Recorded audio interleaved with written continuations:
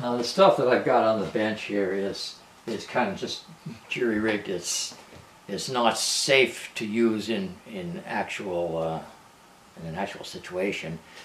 So please don't do it the way I did it if you buy one of these things. But I was impressed with the way this works, and it did exactly what I wanted it to, and I thought I'd just share it with you. If you have a device that periodically runs and you would like to know how many hours a day it runs or how many hours a week or whatever, you can do that. Or you could even, with a little bit of work, you might have to use some relays depending on how much amperage your second device draws, but you could actually actuate a second device anytime that the first device runs.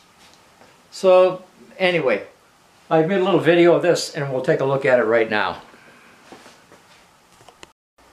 I bought this little device because I had a pump that cycled on and off I don't know how many times a day, but I did want to know how many hours a day, or for that matter, how many hours a week, it actually ran. So I bought this current detector. I bought it from Amazon.ca, and it's the handiest little thing if you want to know how long something's running, or if you want to control something else while something's running, because it has a relay in it. Now what I've got attached to this little device, if we follow this cord around here, we can see that I've got it attached to a heater. So when the heater comes on, what's going to happen here is, I'll move back over here, these two little poles will connect to each other. And that will give me continuity to run to this clock. So we'll just back the camera up for a little wider view here. What I'm going to do is I'll turn the heater on right now. You'll hear it come on. And when the heater comes on, there goes the heater and there goes the clock. So when the heater shuts off, the clock stops.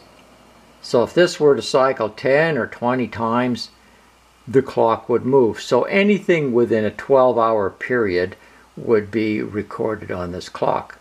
If the clock were digital, you wouldn't have to limit that to a 12-hour period. You could go longer than that because you could have a 24-hour clock. So I'm going to let you have a closer look at how this is wired up here. Here's the cord coming from the heater, and this is just a temporary thing. If I could have gotten these two wires split, I could have put one of them through my device, but I didn't want to cut the cord to my heater, so I separated them and put them through to another piece of wire here that I have plugged in over there. These connections here, which is the relay. Now the relay joins these two poles together, and that is going to connect me to my clock. In the back of the clock, I have it just temporarily rigged up here so that these two, the red and the black, are separated from each other until those two poles are connected, and then the battery is allowed to run the clock. Okay, so I think maybe I've explained that enough, and we'll put the information for the little device, the URL to view it on Amazon for you.